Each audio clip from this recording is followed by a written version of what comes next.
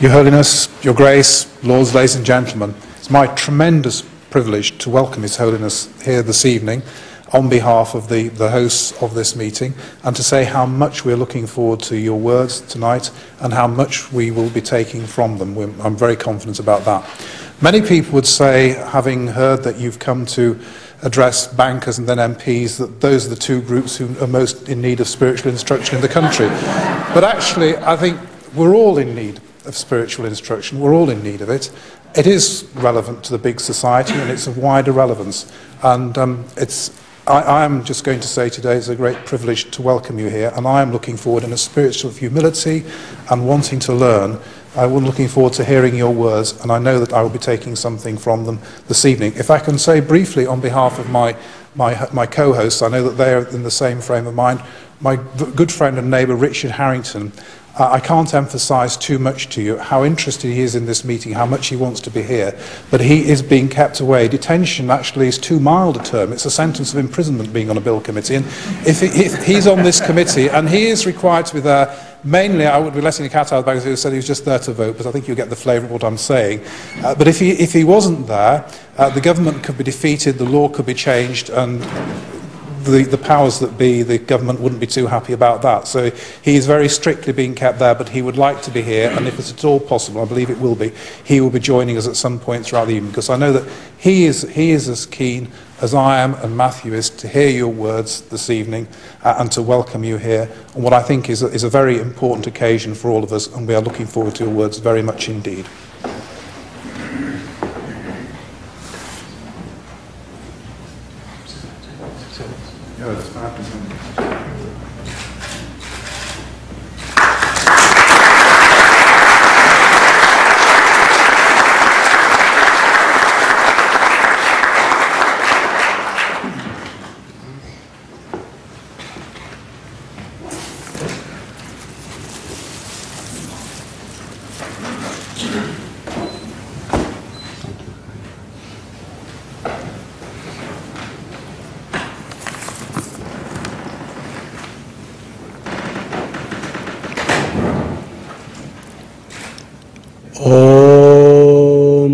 ज्ञानतिमिरन्दस्य ज्ञानाञ्जनशलाकया चक्षुरुन्मिलितं येन तस्मै श्रीगुरवे नमः। नमो ॐ विष्णुपदाय कृष्णप्रेष्ठाय भूतले श्रीमते भक्तिवेदांत स्वामी नित्य नामने। नमस्ते सरस्वती देवे गौरवाणी प्रचारिणे निर्विशेष शून्यवादी पाश्चात्यदेशधारिणे। श्री कृष्ण चैतन्य प्रभु नित्यानंद श्री अद्वैत गदाधर श्रीवासदि गौर भक्त वृंद।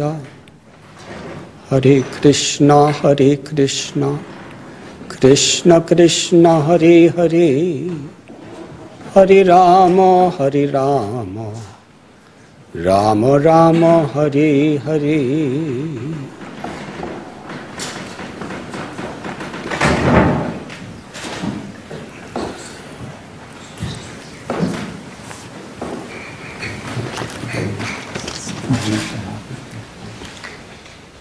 It is very difficult for me to express my sincere gratitude to be given the honor of being in the great House of Parliament, to meet with all of you and share some of the words from my heart. As I'm standing here, I'm remembering 41 years ago, just where this window is where I used to be, right across the river. I was a homeless traveler, wandering the world, trying to find meaning and fulfillment in life. At that time, I lived for some time in London.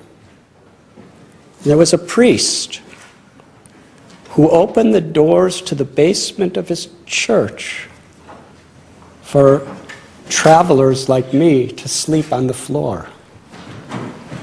And that church was on Lambeth Road, right across the river.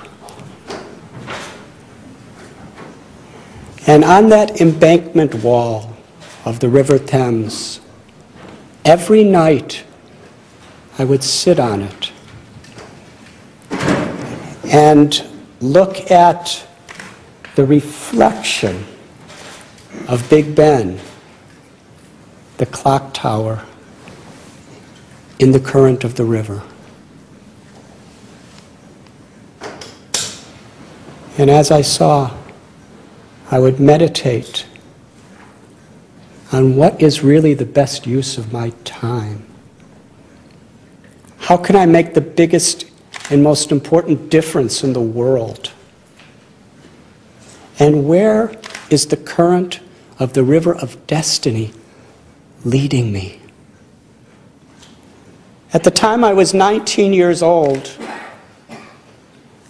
I was born in Chicago, brought up in a northern suburb, and reached my teens in the 1960s.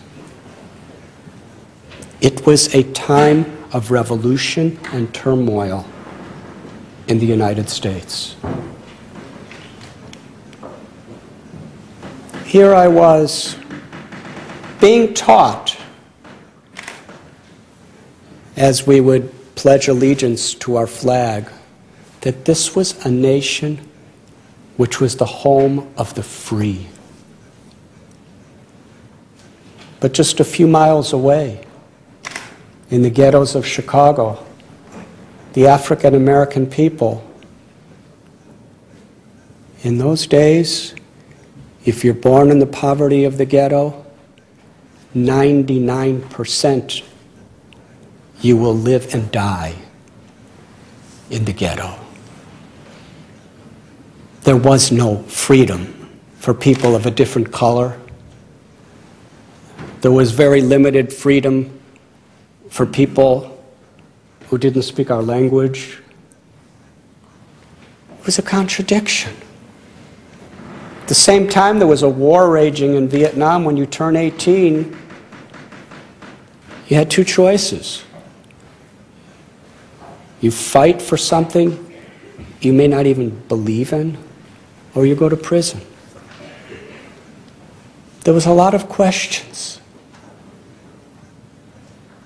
And at that time, there were revolutions, there were riots, there were demonstrations. The country was divided.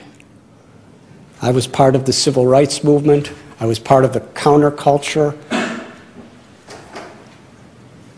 I remember Martin Luther King saying, "The irony of our times is we have guided missiles and misguided humans."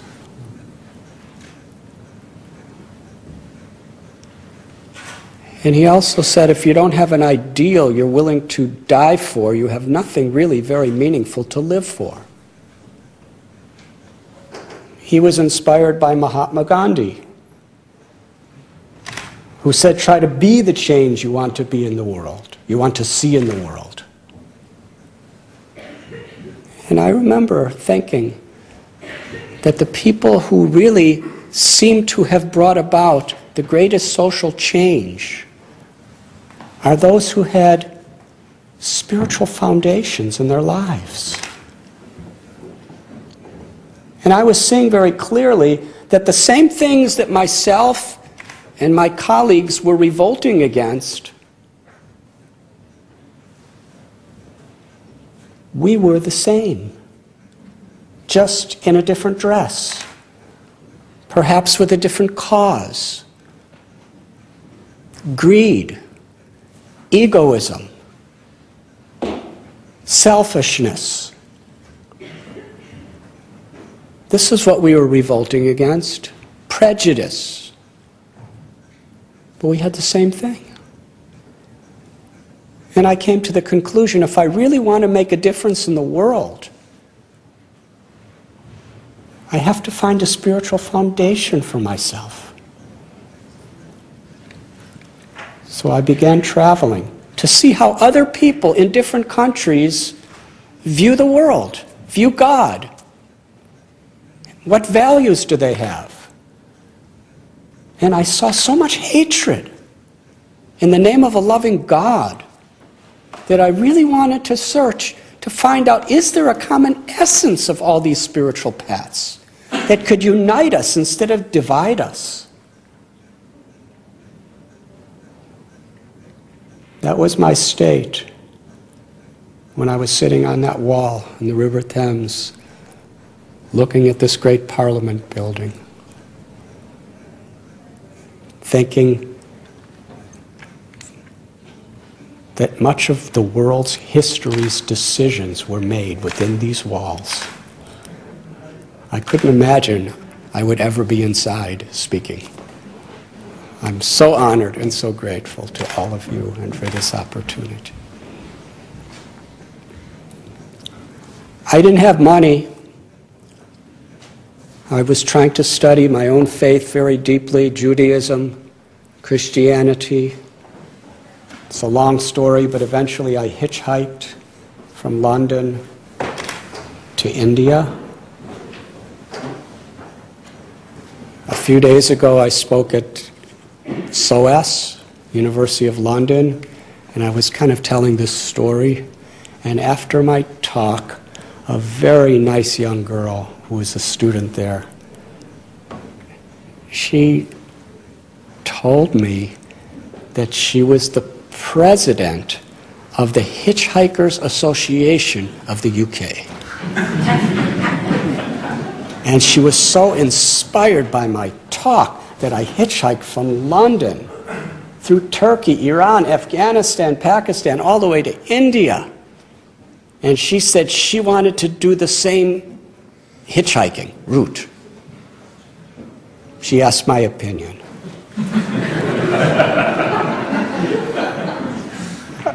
I gave my opinion. I said, please, my friend, hitchhike to Heathrow Airport and catch a plane to India. It's much safer. Fasten your seatbelt, you'll get there. What took me 6 months now takes me 8 hours. While I was in India, wandering around through the Himalayas and the jungles, and going to different ashrams and learning from Buddhists and yogis and Baha'is and Sikhs and Jains and Parsis, I was trying to understand so much. In the Middle East, I was studying Islam. At one time in Calcutta, I lived for some time with Mother Teresa. I'll never forget something she told me.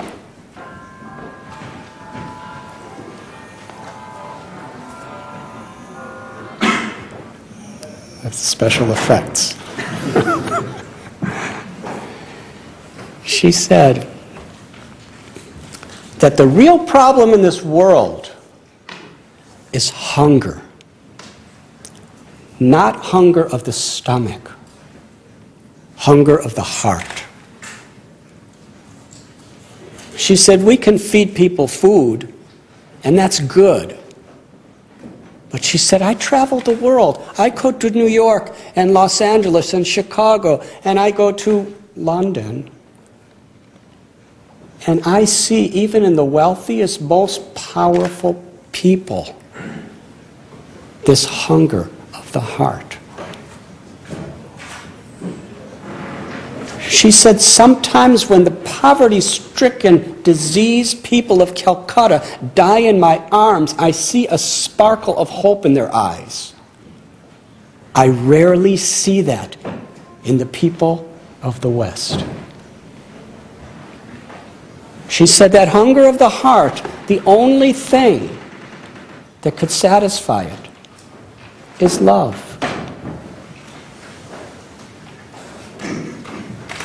Things can give pleasure to the mind and the senses, but only love could give pleasure to the heart. And ultimately, that's what we're all looking for. And in her faith, she told me that the origin of that love is our love for God.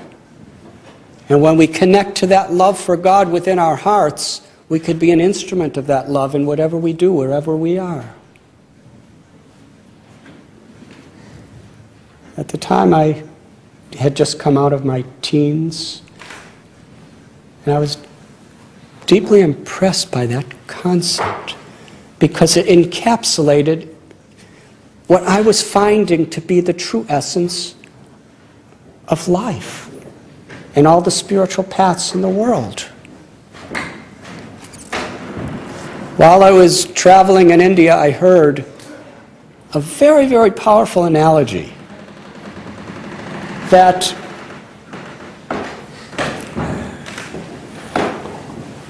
in everyone's heart there are two dogs, a good dog and a bad dog. The good dog represents humility, compassion, self-control, selfless service, fulfillment, love. The bad dog, envy, anger, selfish passions, arrogance. And these two dogs are fighting. Do any of you have that experience? Sometimes that bad dog is really howling. And the good dog is can hardly be heard.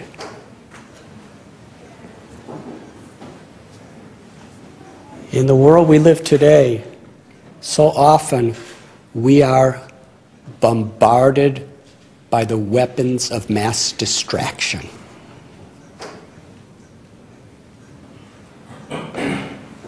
Which of the dogs is going to win this fight?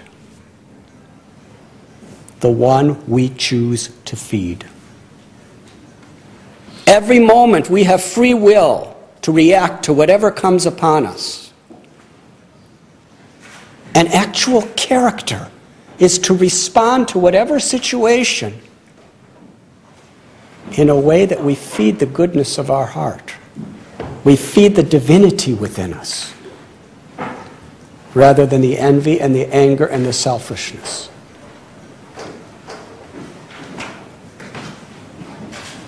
In our educational systems, yesterday at Cambridge, I speak often at Harvard, at MIT, at Stanford University, at Columbia University, and so many universities in India. Incredible, the sophistication of our sciences and our educational system. But if we actually want to make the world a better place and give actual joy and fulfillment to our students and empower them to give the same to the world, we have to build the foundation of our education on universal values. One time I was speaking at a university in India, and one student challenged me that religion, spirituality should be banned in every country because there's so much fighting between all of you and so much hatred and prejudice. And I gave my answer that that's based on not spirituality, it's based on ego, selfishness, in the guise of spirituality. The first commandment of the Bible is to love God with all your heart, all your mind, and all your soul, and love your neighbor as yourself, and every living being is our neighbor. That's a universal principle.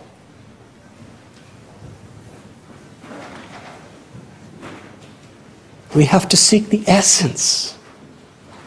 And then we'll see how spirituality can actually empower us and unite us. But then a few months later, there was Hindu-Muslim riots in Bombay. And I had to drive from a suburb to where our ashram is in the middle of the city. There were hundreds of buildings being burnt. There were corpses of slaughtered people on the side of the road. There was logs in the road to stop cars. I saw people opening cars, and if they were from another religion, they were butchered. I saw children with blood screaming. And I was thinking, I can understand why people think like that. That spirituality is really bad. In the name of God, murdering, hating. But it's not about spirituality. It's about the bad dog putting on a spiritual dress. Spirituality is meant to feed the good dog and starve that bad dog. There's a beautiful verse in Bhagavad Gita. Vidyavanaya sampane brahmani gabihastini suni chaiva swapake cha pandita samadarshana. What is real wisdom?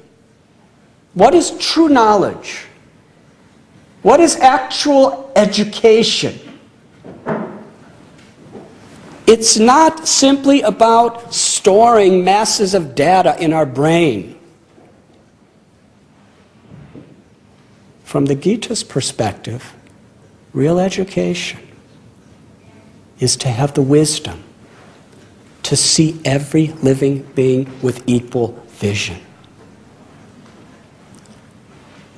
Whether one is black, white, red, yellow, brown, whether one is a Hindu or a Muslim or a Christian or a Jew or a Jain or a Parsi or a Sikh or an agnostic or an atheist, or even if one happens to be an elephant or a cow or a dog or a cat, to actually honor, respect, and love the sacredness of life.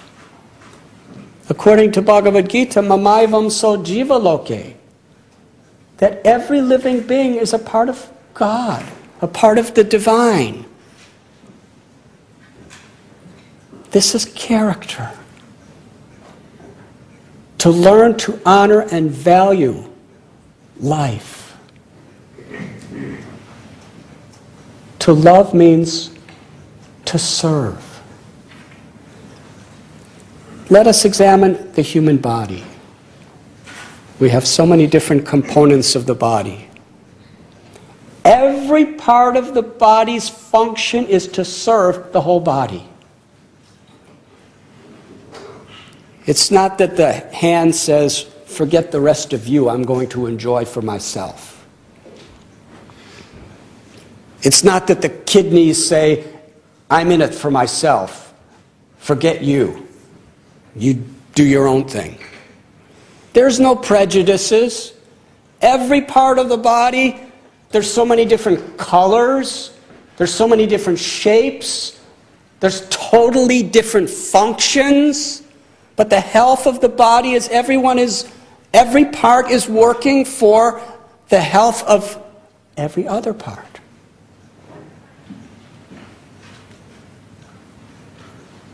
Similarly, we have, one time I was in a college in Bombay, it was an accountancy college. And after my talk, a student came up, or he stood up, there was 800 people there, and he said, Swami, everything you said is totally useless. I reject it all. What if everyone in the world became a Swami like you? Who would run the governments? Who would grow the food? Who would do the banking? Who would do the educating? Therefore, you are simply misleading us. He got a standing ovation. The crowd was roaring. You know how students are. They love when their teacher is challenged, at least in Bombay. So when everyone settled down, I answered his question. I said a little prayer first. I really needed help on this one. I said, what if everyone in the world became an accountant like you? Who would run the governments? Who would do the banking? Who would grow the food? Who would do the educating? In fact, if everyone in the world became an accountant like you, the whole world would be unemployed because no one would need an accountant. There's a need for politicians. There's a need for military people. There's a need for engineers and doctors and business people. There's a need for accountants. And there's some need for swamis too.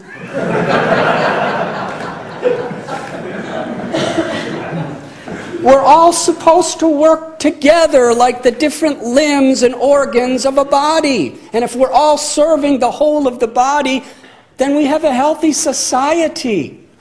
We need a liver. We need a heart. We need legs. It's not that one part of the body thinks, I'm better than you. Everyone is respecting and honoring the work of another. There's a beautiful verse in the Srimad Bhagavat. Savai pung sangparo dharmo yato bhaktirid hokshajaya hoitiki aprati hata yayatma suprasidati. That the supreme occupation, the supreme dharma for every living being is to serve with love. Such love for God and for all beings must be unmotivated by selfishness and ego and uninterrupted by temptations or fears that come upon us. We're using the analogy of the body. Let's just think of the service of our heart. The heart is pumping blood, pumping life and energy to every cell of our body. The heart serves 24 hours a day. Yes? If it were to take a vacation, if it would take a lunch break, if it was, called by the bell to go out and vote, we would die. The heart is serving every part of the body 24 hours a day. That's service. And every part of the body is serving the heart and each other. Individually, we should take this example. The heart represents life and love. We say, get to the heart of it. The heart is very much the essence. Why? Because the heart serves unconditionally, uninterruptedly. And from a social perspective, the government is very much like the heart of our countries.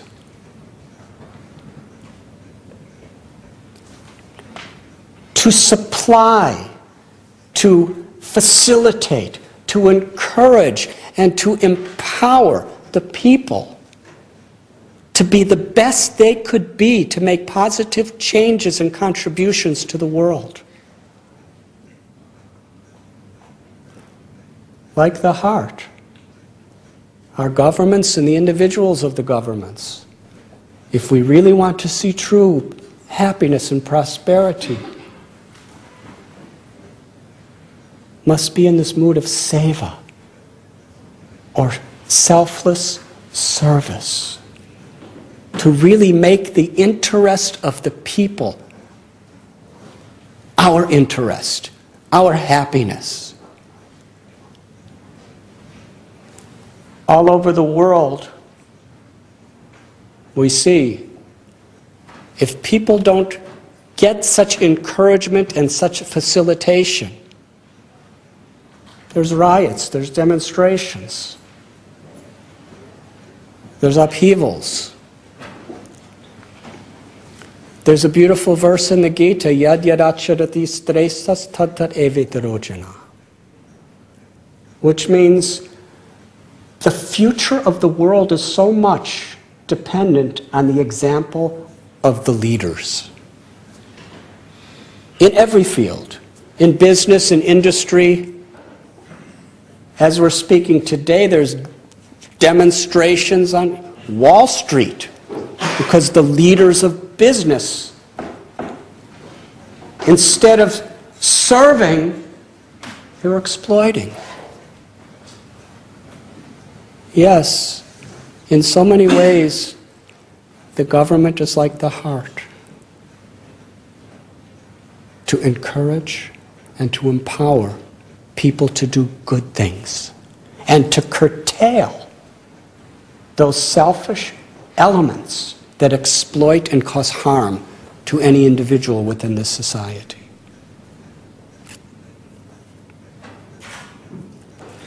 Spirituality in the big society. It's a very big subject.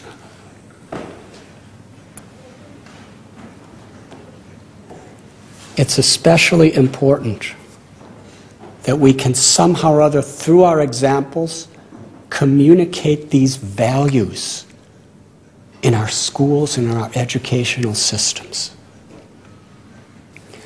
After I saw those riots in Bombay, I was thinking that in this world, people learn how to hate before they learn how to even reason. People should learn to understand the universal values of honoring life, of respecting the environment, of respecting our brothers and sisters and giving them the rights they deserve. I guess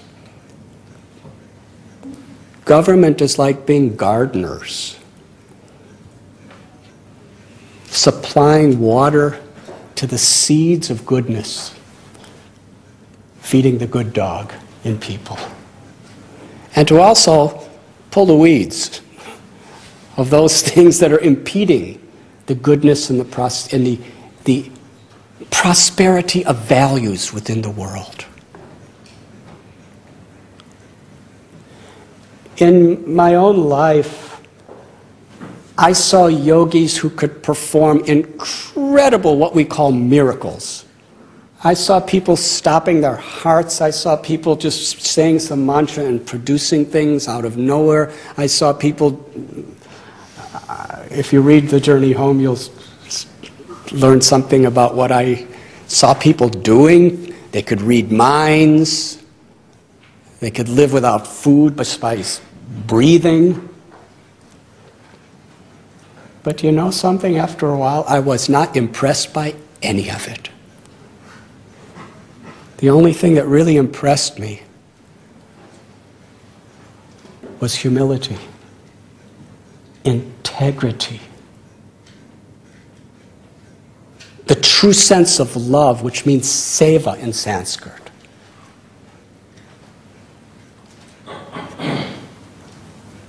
The joy of serving.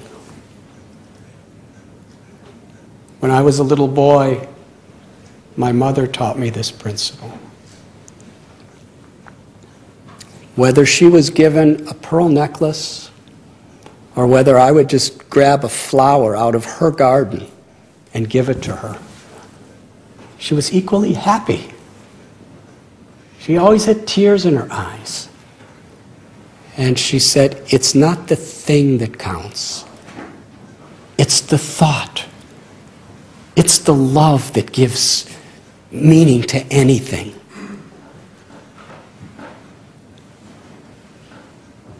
Things are meant to be used, and people are meant to be loved.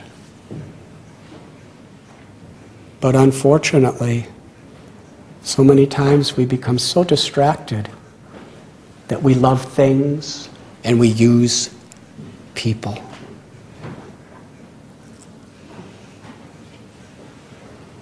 Money and power and knowledge are great assets when they're used with compassion. Just like a knife. Is a knife good or bad? Depends on who's holding it. A thief will use it to kill someone, and a doctor will use it to save someone's life. The power that we have from a spiritual perspective, it's a gift of God. The influence that we have, the knowledge that we have, are beautiful tools to be utilized to serve. Like the heart, unconditionally, with love. In my own guru, Srila Prabhupada, I remember I was so deeply impressed. When he was 70 years old, he was on a boat 38 days across 2 oceans and 3 continents. He had no money. He didn't know anyone where he was going. And he wrote a beautiful prayer, and in that prayer he's praying to God. Just let me be a puppet. Make me dance to give happiness and joy to others.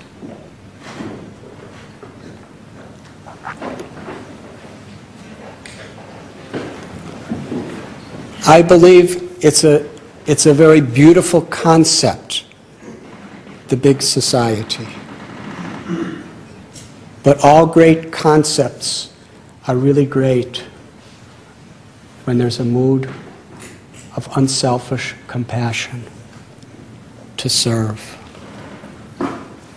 without discrimination, to truly understand the value of everyone. And in my experience in life, that really is so much the meaning of spirituality. I'm so grateful to all of you. Thank you very much.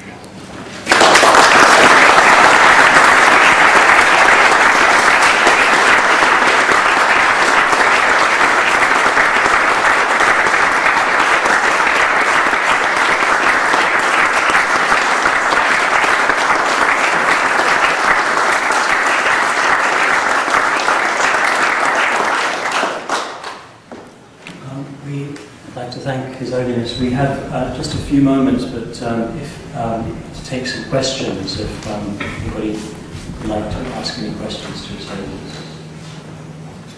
Yes, you can.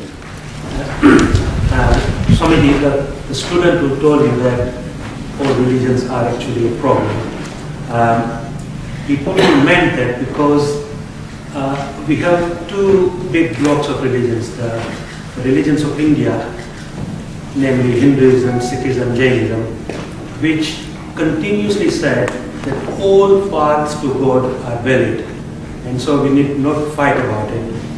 Unfortunately, the Abrahamical religions believe that they are only right, and they need to convert the whole world, and they wouldn't rest till they achieve that. Now you have 2 very big conflicts there. So there are Abrahamical religions fighting each other, and they are fighting the Dharmic religions. So what we want is a statement by the heads of religions to say all paths are really valid, as long as you are happy with it. Until and unless we come to that situation, unfortunately, wars and killings will go on.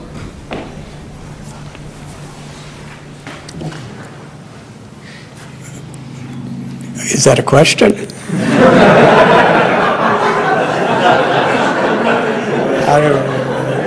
With your permission, I'll make a small comment. That all paths are valid if they actually bring about good character in people. True spirituality is not simply about affiliating with one religion or another. True spirituality is about the transformation of the heart. Transforming greed into generosity, arrogance into humility, envy into appreciation of others, transforming hate into love, transforming darkness into light, and transforming anxiety and stress into deep fulfillment through being like that. To be an instrument of the grace that is within all of us, to access that grace and to live with such values and such universal character is the right path. And I feel governments, religious leaders, social leaders, mothers, fathers, educators should emphasize those values that will actually encourage us, the society, to develop character. Srila Prabhupada, my teacher, once was asked a philosophical question. And he said, philosophy and religion have little or no value unless they inspire good character. Transformation in the hearts of the followers. I hope that answers the question you never asked. Thank you very much. Yes. Please. Thank you for that wonderful answer. I think it's perhaps also important, I think the first speaker distinguished a little too sharply between the religions of India and the West Asian religions. And in 2 weeks' time, Pope Benedict is inviting representatives of all the religions to Assisi, as his predecessor, Pope John Paul, did 25 years ago. And that invitation and that whole meeting is grounded and rooted in a respect for other religions.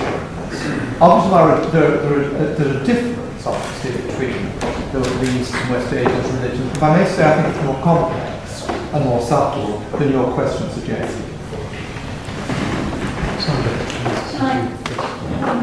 If I can just say one thing before. I read something of St. Francis. I lived in Assisi many times. He's one of my greatest inspirations. He spoke that we should preach always, and when necessary, sometimes, we should say something. Which means our example, our lifestyle, our character, our compassion is what will really change the world, not just our words. Thank you. Yes? Can I just ask you, how, as a mother, how your mother felt when you took this journey, the journey you took from being 19 and you travelled the world, and you gave up Judaism, I suppose. And I don't know, how does your family feel? That's the whole book's about that. I know it is, but I've only got a quarter of the way through yet, so Okay, Just well, can you just tell me a little bit? I'll give you a Just really a really little. concise synopsis. Okay. At least I hope that's how it comes out. What can I say? I have many regrets as far as my teenage insensitivity. I can't blame being a teenager. But even our mistakes are oftentimes very growing experiences.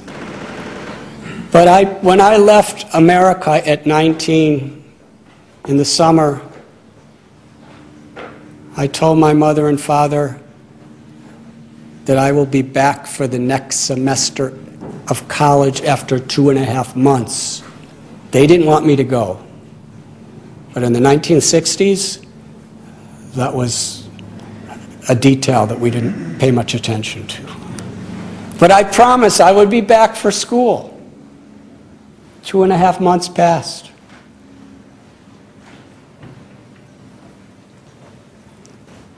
Six weeks, 7 weeks, 8 weeks, 9 weeks, about 10 weeks later, they had no way to communicate with me. The last time I talked to them was at a British phone booth at Piccadilly Circus.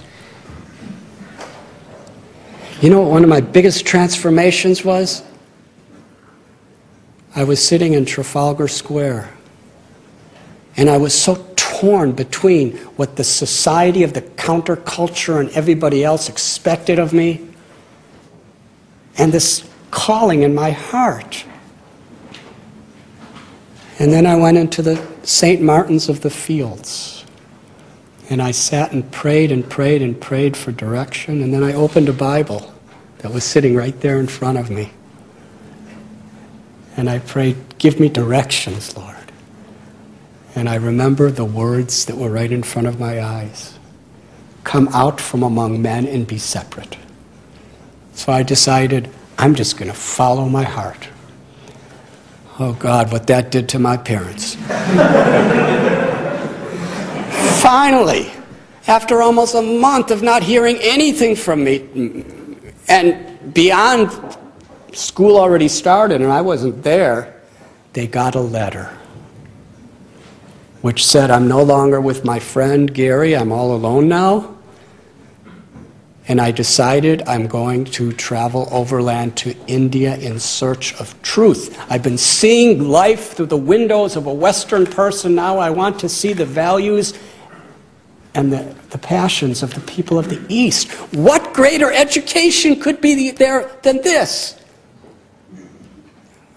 I'm hitchhiking to India.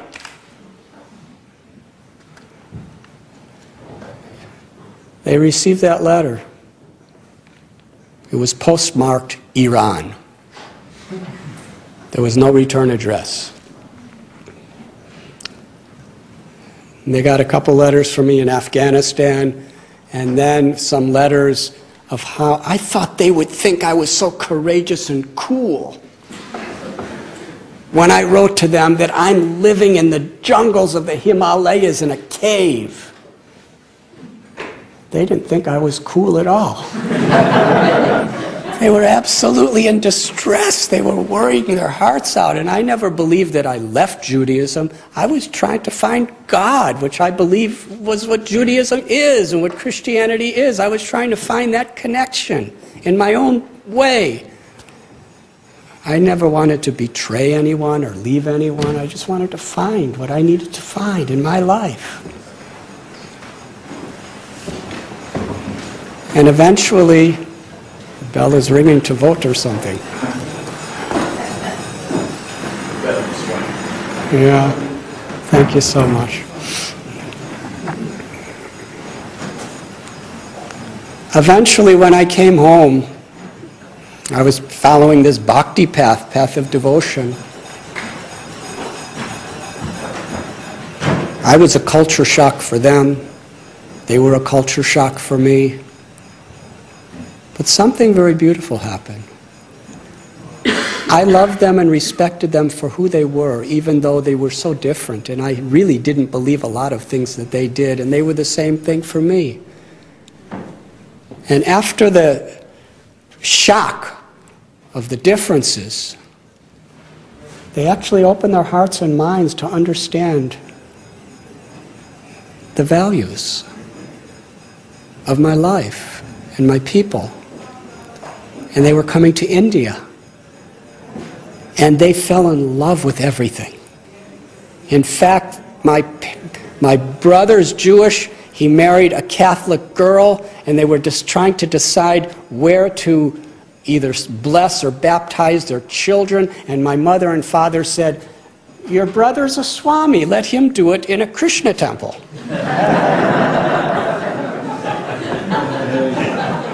And all their grandchildren, I was doing the blessings.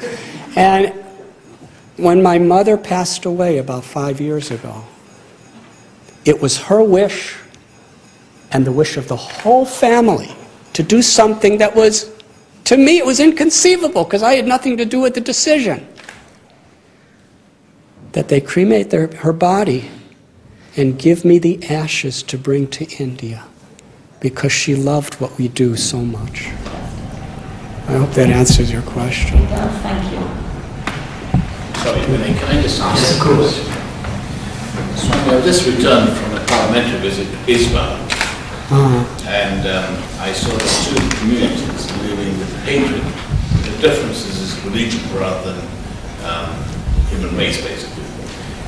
Can the Swamis or the spiritual leaders not have what we politicians have, G7, G20, to solve our problems and address our problems? Can we not have some religious leaders getting together and say, this is what we have in common? These are differences because there are religious differences. But this can unite human race to a point. Would that not be a good idea to do that? I mean, we don't hear about religious leaders getting together. I know about that. Very rarely it happened. We had luckily very popular here last year, so we had some get together. But very rarely it happens. It is my sincere, heartfelt prayer that it may happen. Everything is possible if the will is there. It's very crucial to the world because as we're progressing, it's becoming a global economy and we're all so interconnected.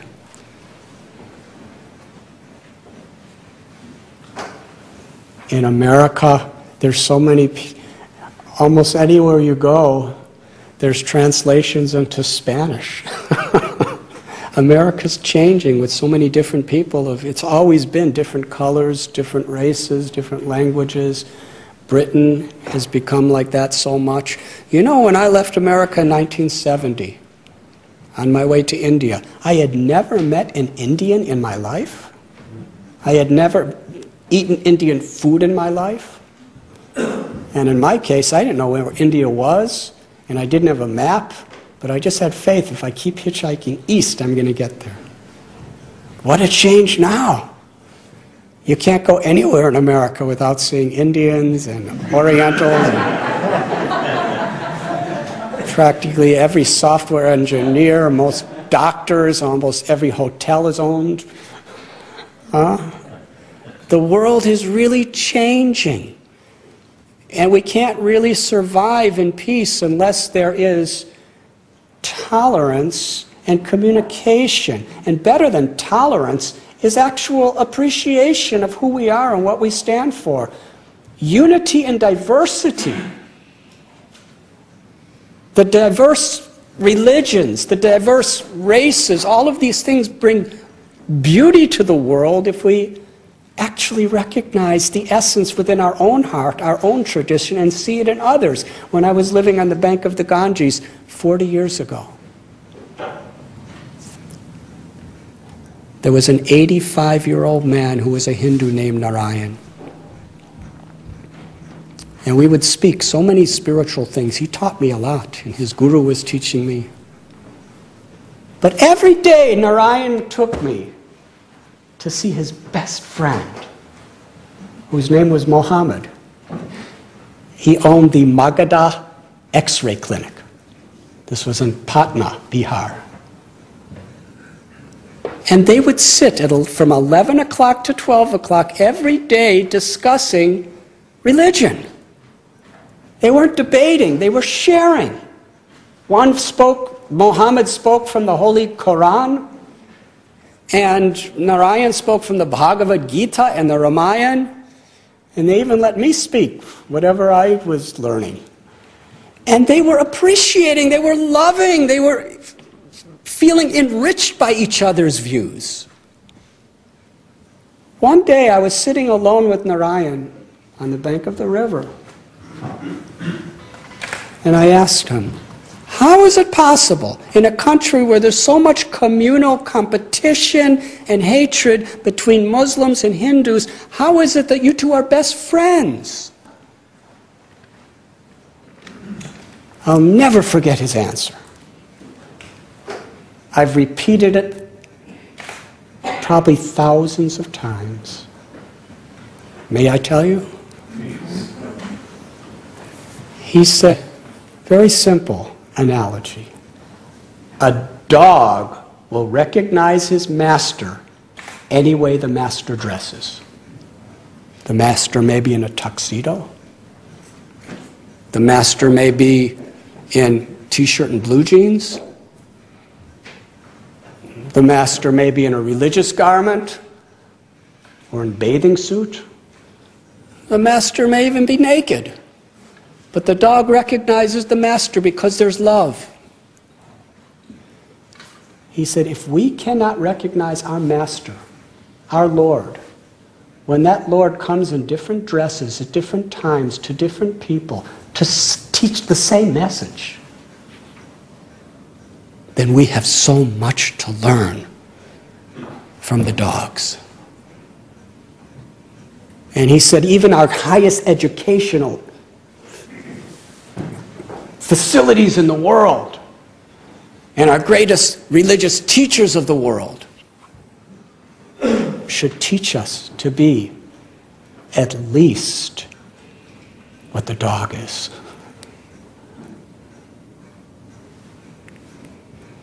Thank you. Yes. Just a few more moments. Yes. First of all, thank you for giving me your book at the back of the Dancing Temple. I started reading it, and your journey home from the start to when you arrived in India, I think more happened to you than 10 or 20 normal people. And as we spoke when we came in here about the time you had to run for your life, was there ever a time where you thought, I can't go on? Any time at all? And also, do you still keep in contact with your friends who started the journey with you? Thank you. Did you vote? I did. I'm not going to ask you what your vote was. There is no spirituality in voting. Or indeed the Whigs, I don't think. Actually, if we're making our decision based on true compassion, then there's deep spirituality in voting too.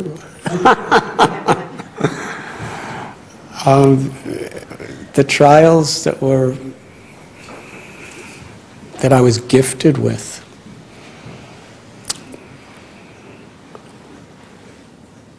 as I was going through many of them, I was just scared. But after we passed through them, I saw that it was a blessing. I've been quoting Bhagavad Gita and Bible. There's a verse in the Bible that says, "Seek and ye shall find."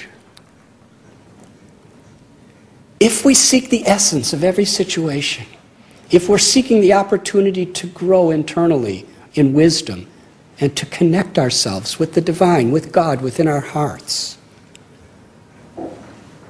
then we'll find an opportunity there. Wisdom is to transform curses into blessings, challenges into opportunities. It's just a matter of how we interpret it. And because in those days I was just so eager to learn, that I can tell you honestly, sometimes I would really think when I was in a life-threatening situation, what am I doing here? Why don't I go home But there was something within my heart that was beyond me, a calling, that just kept pulling me forward. It was what I considered at the time the mysterious hand of destiny. And I believed it was the hand of God pulling me forward and putting me through beautiful situations that seemed so ugly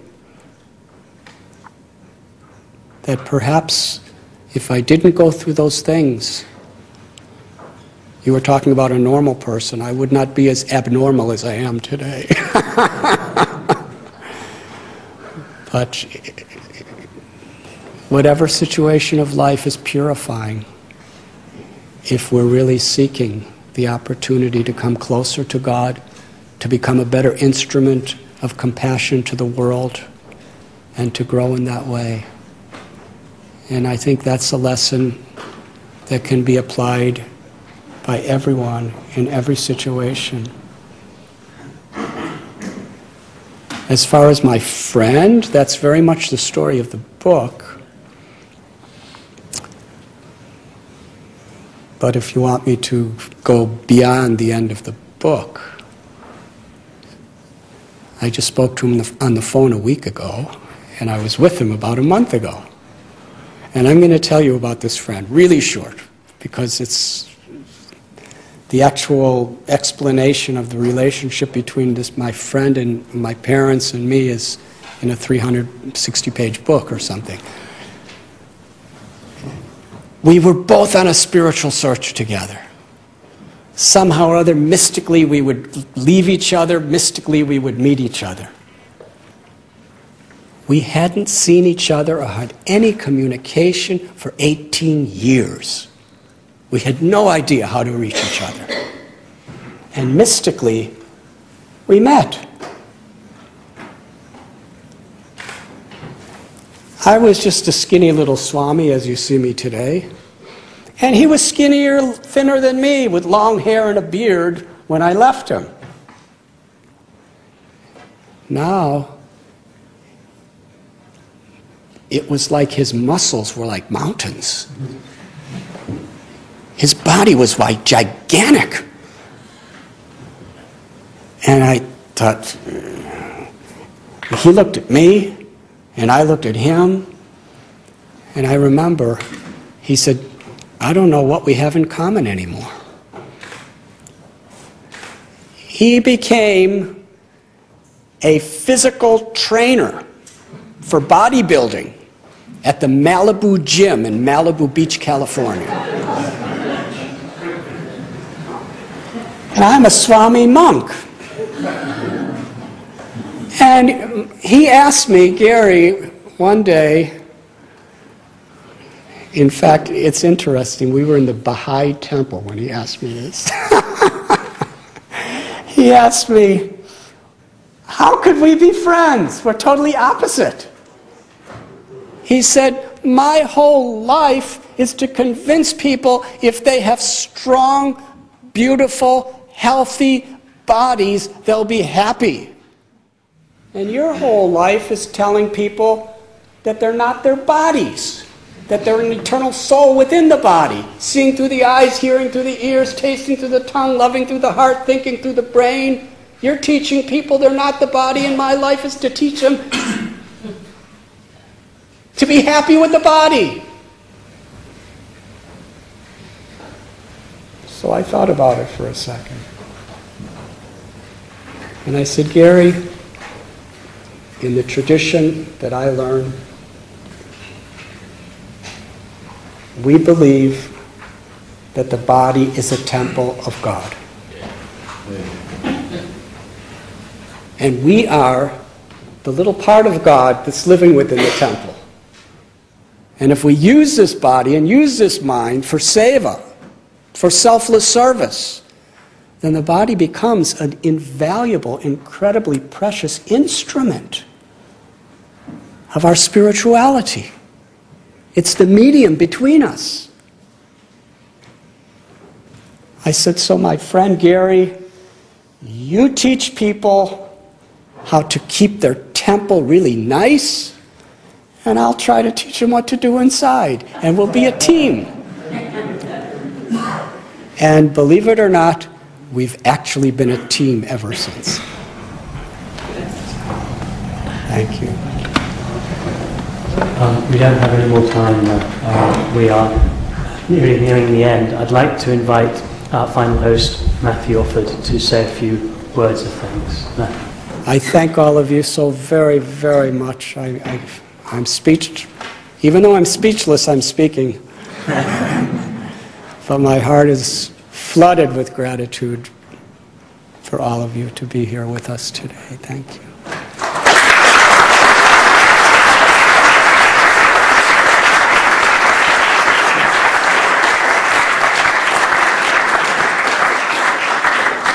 Your Holiness, Lords, ladies and gentlemen, my fellow colleagues, I apologise for the interruption of the vote, but as I said, it's something that we have to obey within the Palace of Westminster. I think many of us MPs are envious that James Clappison has the Baptiste Danton Manor within his constituency. But I believe that spirituality doesn't respect constituency boundaries. And so it does actually pass over to places like my own in Hendon and to some other my parliamentary colleagues who have been here earlier. And we are very grateful for that. We are very grateful for that feeling, that ethos and that sense of spirituality, which I certainly believe the big society very much needs and is the foundation of that idea. So I'm very grateful for the speech that you've given today. We hear many speeches in the House of Commons and the Houses of Parliament, and I have to say I genuinely believe that that is one of the best that we've heard and something that is very inspiring to myself.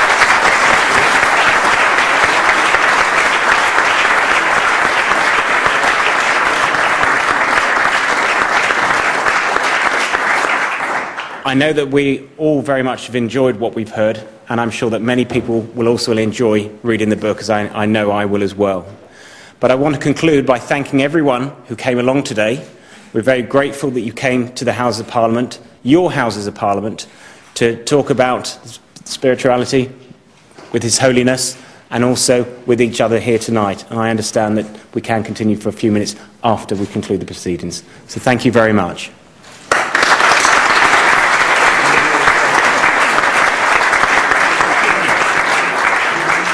I'd like to thank Matthew, and just as he was speaking, our third host had arrived just in the nick of time, Richard Harrington MP. So Richard, we'd love you to say just a few words, just as a sort of final word. Well, first of all, it's a great honour to be here and a very great honour to meet you, having heard so much about you, and to apologise for my non-appearance of something that I kindly agreed to host.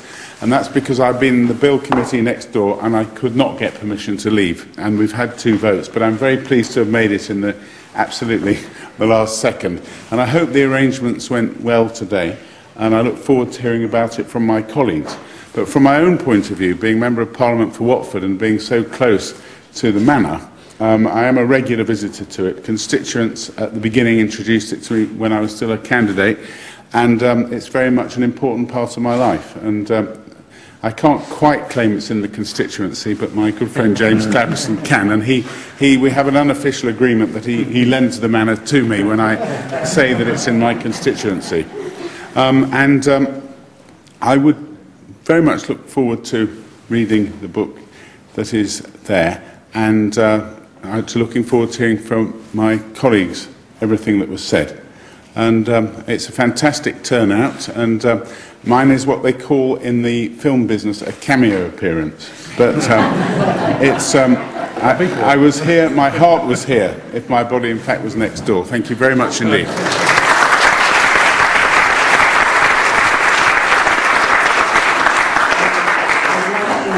Ask His Holiness to present the journey home to our hosts, James Clappison. Thank you very much. Thank you very much. Thank you so much. It's been fantastic. Thank you very much indeed. Great time. Matthew Offord. Thank you very much. Thank you for your speech. I look forward to reading the book as well. No, thank you. Graciousness. Thank you very much. And Richard Harrington. Thank you very much. I look forward to it. I understand the members of Parliament would like to present. Perhaps I can give that. Well, it's a very great pleasure. Yeah, no, it's a very great pleasure. I know everybody here will have found universal truth in what you've told us this evening. We will all take something away from it. I know that I will be reflecting on it for some time to come. It has been a very great privilege. We've come here as humble students, and if I may say, as a humble student, I think I've learnt something very important this evening. Thank you very much for joining us here.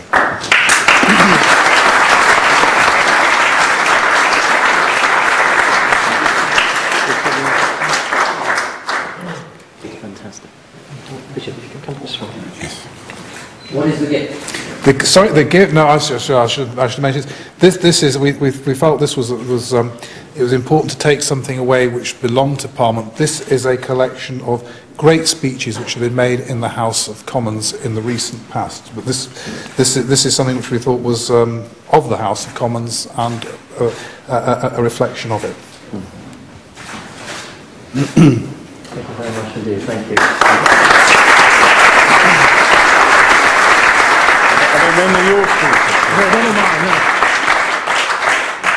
Ladies and gentlemen, this now concludes this evening. I'd like to again thank you all. His Holiness and indeed the members of Parliament would love to meet you individually, so we have a few moments after the conclusion. So please do come and meet the members of Parliament and His Holiness. And we are, in fact, giving out the journey home just outside as you leave.